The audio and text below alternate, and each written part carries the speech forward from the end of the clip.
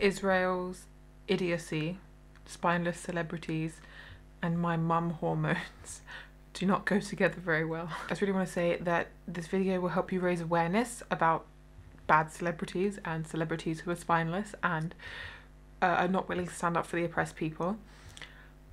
And inshallah you can pass information forward and help the Palestinians, but this video is not directly helping the Palestinians unless you donate to the cause, inshallah. We're raising money for Gaza, HCI Canada, they're an amazing charity, I partnered with them before.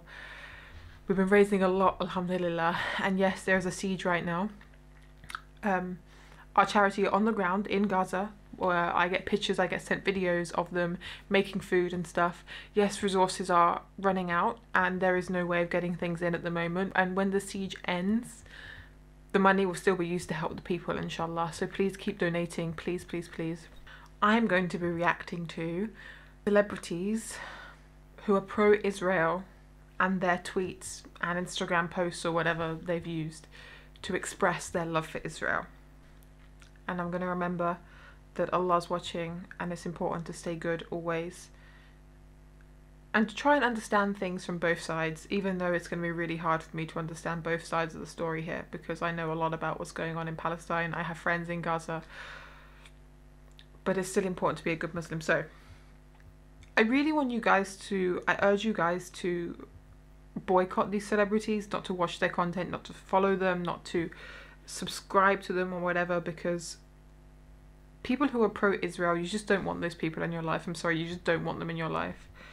She tweeted a picture of Palestinian kids and she said terror from the skies and put an Israel flag, and then she later deleted that tweet. Oh my god, are you serious? Did that actually happen? I'm sorry, but I've made mistakes before in tweets and stuff or whatever. I don't really use Twitter, but like Instagram, you can edit.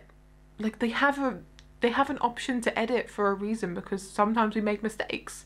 Like there's a genuine mistake. You saw a picture of Palestinian kids with terror in their eyes and you thought, oh, they're Israeli kids because everyone's telling you the Israelis are the victim, and you posted it. Genuine mistake, it can happen. But then to delete it is saying that these children only valuable because they're Israeli, not if they're Palestinian, doesn't matter. They can have as much terror in their lives as they want.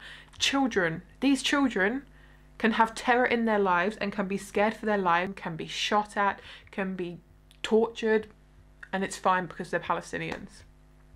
But if they're Israelis, oh my god, that's like the worst thing in the world. This is literally what she's saying by deleting that tweet. There is an edit button for a reason. I'm sorry, but Jamie Lee Curtis, all you had to do was go on Twitter, click that little edit button and go change that Israeli flag to a Palestinian flag. That's literally all you had to do. Terror from the skies, Palestinian flag. It's literally that simple. Like it would have taken 2 seconds of her time.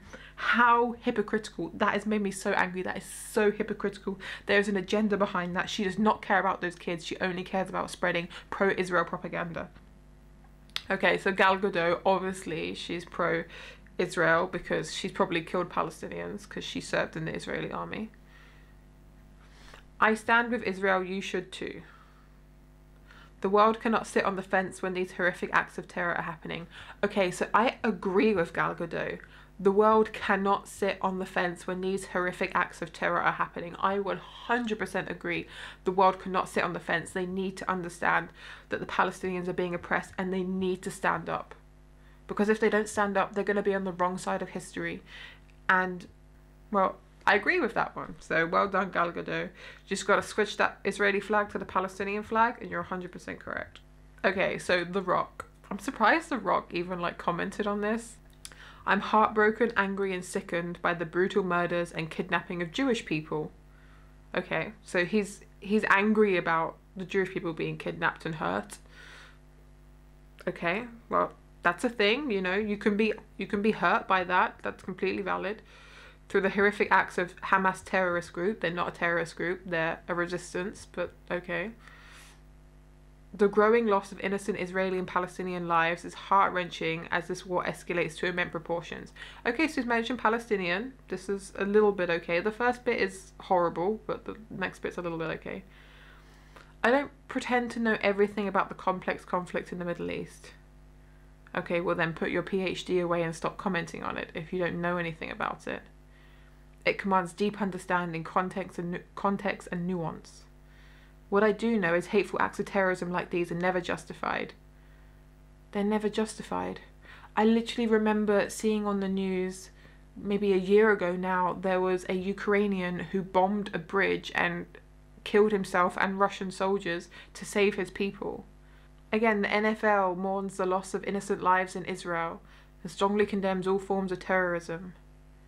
But you don't condemn all forms of terrorism because Israel have been terrorizing Palestinians for 75 years. Like, they've been terrorizing Palestinians for a very long time. You will find Israeli soldiers calling themselves terrorists. You obviously don't condemn terrorism because you haven't done it. You haven't condemned terrorism.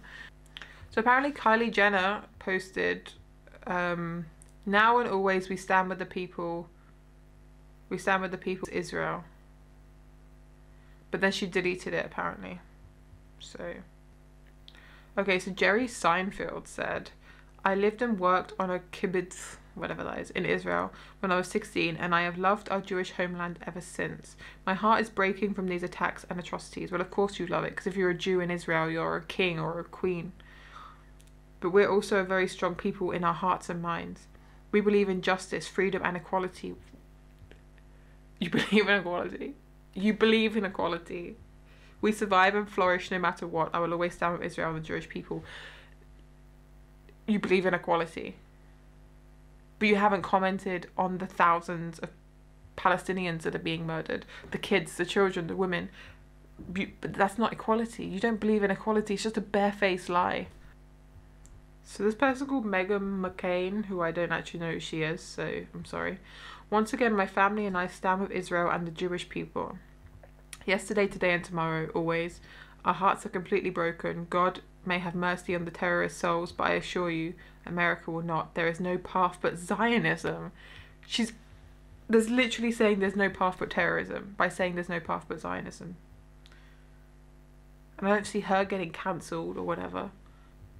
Okay, so Justin Bieber put a picture saying praying for Israel, and I'm pretty sure the background of that picture is Gaza. What is he trying to say with that? Is he saying that he's praying for Gaza's destruction? I mean, I don't want to assume the worst. Maybe, I don't know, that's just such a random thing to do. Does he think that's Israel? Does he think that's a picture of Israel? I don't know. I don't want to try and second guess that because I could be wrong. Allahu Alam. All I know is that maybe those people who have posted those things, some of them are good people, maybe some of them are not. I don't know. Allahu Alam. I don't want to judge. Maybe some of them are being forced to say those things. Maybe some of them are just completely ignorant.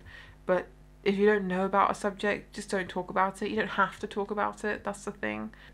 All I know is that I wish that we just had our own like Islamic film industry where we just made halal awesome films that reminded people of Allah but had great stories and great plots, and we didn't have to interact with any of these people because they're spineless, slaves to money, slaves to power, and will just do anything to make sure that their Ferrari is more shiny than their neighbour's Ferrari.